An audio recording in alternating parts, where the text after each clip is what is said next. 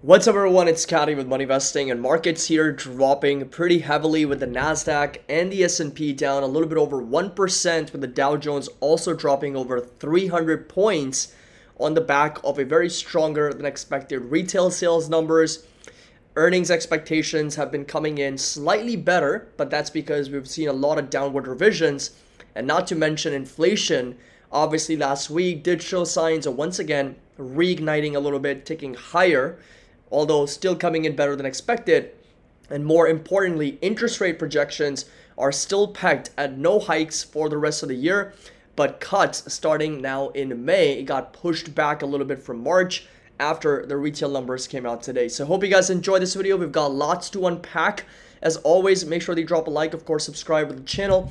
Link to our Discord and Patreon is going to be down below if you're interested in joining. There is a 16% annual discount available till the end of this month. And of course, you get access to all the buy and sell alerts, options alerts, trade ideas, intrinsic value spreadsheets, members only private videos. Everything is going to be included with the link down below. So this right here, what are the retail sales numbers coming in very, very strong at 0.7% month over month increase versus the consensus of 0.4%. We had X vehicles month over month increasing by 1%, which was more than twice the expectations, and X vehicles and gas coming in at also just over 1%, also far better than what the consensus expectations were. So bottom line, people are still spending, consumers are strong, and they are retail sales continue to be very, very positive, very, very strong in the US economy. So Dow slides more than 300 points, breaking a 3-day win streak as bank names tumble as well. Fitch also threatened to downgrade bank stocks, and Viking Global cuts big tech bets in the second quarter as well. And a majority of S&P 500 stocks are trading in negative territory, with 442 S&P 500 names were trading in negative territory. Of course, some of the leaders were fintech, including PayPal, down almost 7%. Now, GDP also on track for 5% growth in the third quarter, Atlanta Fed indicator shows, and that just goes to show how strong the U.S. economy is. You've got a strong U.S. economy, you've got inflation potentially starting to move back higher, and you couple that with, of course, interest rates that are as high as they are, and they could even, of course, go higher if the Federal Reserve decides to hike maybe once or twice more. We've got the Jackson Hole later this month, so we're going to get a little bit of an understanding from Jerome Powell as well, some insight into the policy path for interest rates moving forward, although they have already penciled in one more additional hike for 2023 and 4 cuts priced in for 2024. So this is where we are with interest rates. Like I said, the timeline got pushed back a little bit earlier. The market was expecting a rate cut starting in March, but now we are expecting their first rate cut to happen in May. And we're only expecting 1, 2, 3, 4 rate cuts. Now the market is about as aligned as it can ever be with the Federal Reserve. The only caveat is the Federal Reserve told us one more hike. The market's pricing in no more hikes at the moment, and sitting at this terminal rate for the next several meetings, several months, and then 4 cuts priced in for 2024. That is very much aligned with what the Federal Reserve also told us. The only difference is we need to get pushed out maybe one more hike here, and this entire bracket needs to be pushed out, like I said, to the right, one more hike, and that's going to be about as aligned as the market can be with the Federal Reserve. So this right here was the day. Energy stocks dropping, cyclicals dropping, comm services dropping, technology rolling over. Of course, financials were brutal, with PayPal down over 6%, American Express down 2.5%, JP Morgan, Bank of America, Visa, every single stock, every single company in that sector selling off, and PayPal for its own reasons, because Elliott Management also did sell its entire stake in a PayPal stock, and semiconductors also rolling over, except for Nvidia, continues to be very, very strong. Bottom line is, we've talked about the technical support levels, we've talked about the valuations, we've talked about the macros. This should not be a surprise. If you've been watching our channel, if you've been basically consuming our market update content, this should not be something that surprises you or shocks you. This should be something that you are familiar with, because it's played out over and over and over again, and this is exactly what we were preparing for when we were selling calls to hedge our downside, right? Speaking of, this right here is another one of my Tesla calls that is now up over 86%, which I will be basically closing very, very soon. The moment it gets up to over 95, 98, 99% profit, I'll be looking at selling this call, basically buying this call to close this contract. And the other ones, I'm going to allow them to expire by November, by December, whether it's in the money, out of the money, depending on where they are, I will let them expire. So that's exactly one of the reasons why we do this, right? Because we want to hedge. Yesterday, I sold calls on Palantir. I sold calls on Google. Amazon, not so much because the premiums were not that high, but the whole idea was to hedge against that potential downside for a lot of these stocks that were vulnerable to potentially coming down. This right here, again, is the entire market. So everything is brutally red. So all sectors, all 11 sectors in the S&P 500 were red. In the last 1 week, everything is red. And in the last 1 month, energy and healthcare are the only two sectors that have pushed higher. Everything else is straight up down, with orange juice being the big winner today. We got lumber prices, cocoa, oats, corn, copper, everything pushing higher. With live cattle, we got coffee prices, gasoline, sugar, ethanol, everything selling off. With Bitcoin, a little bit over 29,200, Ether just over 1,800 at the moment as well. So moving back over to the markets here, Bitcoin really just consolidating sideways, so not really going anywhere. We're seeing a lot of sideways trading, not a lot of volume, and it's just trading in that range for a very long time. Support level is still going to be at 28,300, resistance 31.6, and Ether also in a very, very similar pattern where it's just trading sideways, consolidating for such a long time. And support level is going to stay put at 1,800 with a resistance all the way up to 1935, 1940 for Ether moving forward. Crude oil starts to roll over, which is a good news, which is a good thing for inflation because we're now back below that sort of a area of support. So this right here will go ahead and turn this level back into a resistance for crude oil. And of course, that next support level is going to be all the way down to $73, $74 per barrel. And right now we're back under $81 a barrel at the moment. Now going over to the S&P 500. So SPX getting rejected at that 21 EMA. I mentioned that today was going to be a big critical test for the market. Can the bulls regain that moving average? The answer is no, we can't. And the bears were strong enough to break us down below 44.40. Well, guess what? We need to be prepared and be ready for us to see 43.30, 4300s even for the S&P moving forward. And right now we're still very much in a reasonable dip slash a pullback category where we're only down 4%, but it doesn't take long for this to accelerate to a potential correction. So just be ready. 43.30, 43.50, that's going to be those next support levels kind of inside this green rectangle. And we'll go ahead and turn this level back into a resistance for the market. We just today breached 44.40, which was a very, very important support level that we've been talking about for quite some time. We validated that level last week. Of course, we broke down this week. Next up on the NASDAQ is going to once again be that rejection. We talked about it in our yesterday's market update and our last week's market update, where I would not be surprised to see the NASDAQ in the low 13,000s. So another 300, 400 point drop is going to be very normal and kind of come down to this confluence of that support with this higher low and this horizontal support as well. So that's going to bring us down close to that correction territory of about 8 to 10%. Right now we're already down over 5.5%. So we're kind of moving above that dip and pullback territory, and we're moving into that correction territory. Of course, if we're down over 8 to 10%, it would be labeled and considered as a correction in my opinion, and that's going to be that 13,300 to 13,200 level for the NASDAQ. So Apple here still holding up 177. Bulls still manage to hold up 177. It is not, or hasn't yet, broken down below that support. Very, very important level. The moment it breaks below 177, this is the moment the NASDAQ and the S&P also break down further. And this was the long-standing trend of higher highs and higher lows for Apple. And we talked about it, and we talked about it, and eventually it did break down because nothing goes on forever in the market. This is only a normal occurrence for Apple to break down below this 21 EMA, break down below its trend, consolidate sideways, and it would not surprise me one bit if it does break down below 177 as well, potentially makes its way down to 160s. That's going to be a drop of another 10% from these levels, and that can result in the S&P or the NASDAQ to also be in a potential correction.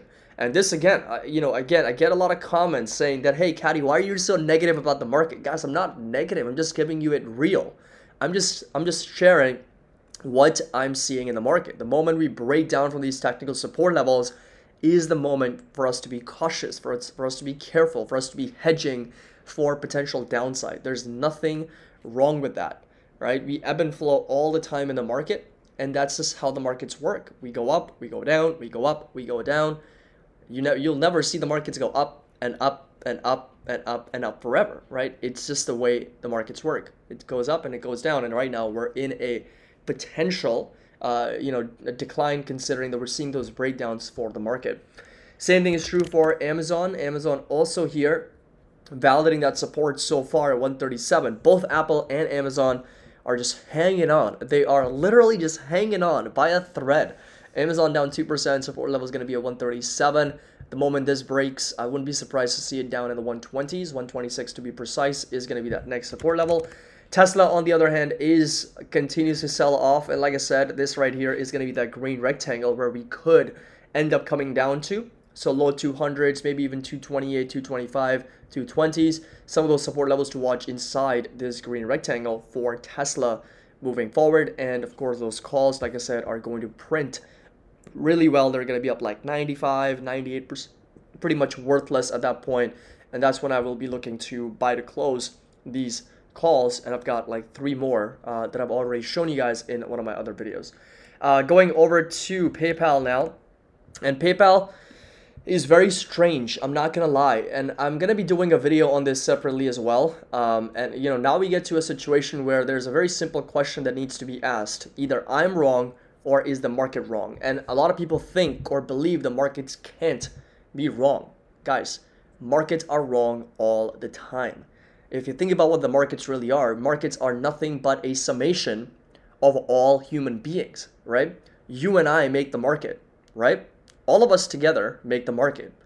So can the market be wrong? Yes, the collective intelligence of over 1 billion people that are trading the markets can indeed be wrong. And oftentimes they are. Markets are either overvalued or undervalued. Very rarely do they actually trade at their fair value, right? So overvalued and undervalued is a discrepancy that can indeed be taken advantage of if you are shorting or if you are buying, going long, right? So markets can very much be wrong. Oftentimes people think that, hey, markets can never be wrong.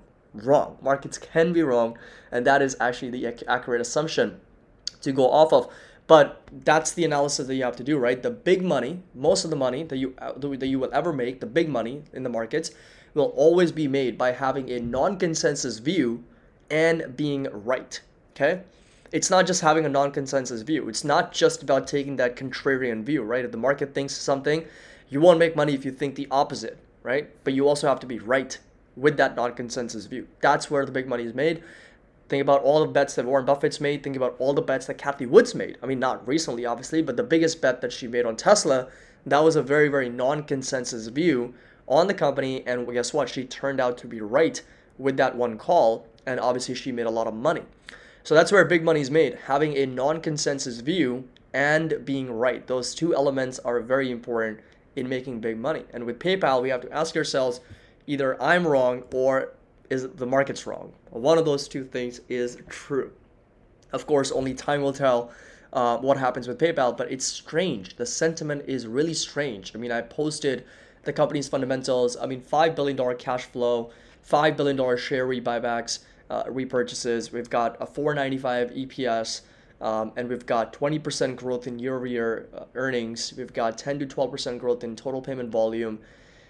It doesn't make sense to me, And we'll do a video on this in a separate video as well. So I'll talk about all those things. So don't you worry, we'll talk about it because this needs to be addressed, right? Down 6%, down to under $60 once again, coming down to a support at 59. So we'll talk about it.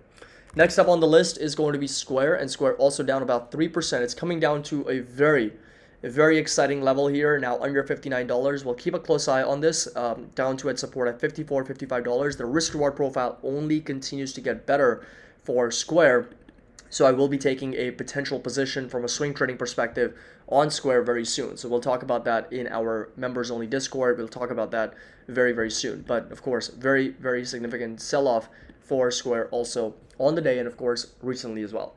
Talking a little bit about NVIDIA. So NVIDIA here continues to move higher, 43 basis points, but once again, getting a little bit of that rejection at 440s, 445, and support level is going to stay put at 407. It did get an upgrade on the day today as well. Price target raised to I think $540 or something absolutely crazy, but support level is going to stay put in the low 400s all the way down to as low as 350s for Nvidia. Advanced Micro Devices on the day also down, getting rejected a little bit at that lower high. So this right here is going to be that resistance to watch for AMD, and that 21 EMA and support level is going to be sitting roughly at about $106, $107 per share for AMD. So consistently selling off, still trading sideways for the most part. And this right here is going to be that higher low for also to watch. But of course, a breakdown below those levels, I'll be looking at selling puts in the low 80s for Advanced Micro Devices. Talking about Meta Platforms, and Meta here selling off over 1.3%, so back under $302. I did trim my position on Meta yesterday. I did get rid of some of the shares at $303, only because again didn't get a great feeling. Technicals were not lining up. Support level is going to stay put at $300, but the moment we break down below this, wouldn't be surprised to see it further downsides, further sell off all the way down to 257, 258 for Meta moving forward.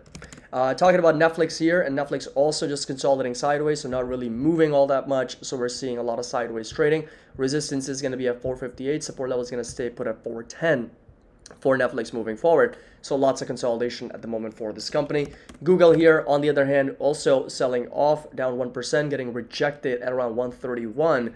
That's exactly one of the reasons why I wanted to sell a call, is to make sure that I hedge for that downside. So if it ends up selling off even further, those calls are going to print. Support level is going to stay put at 127. And of course, a breakdown below this is going to be sitting roughly at around 115 for Google.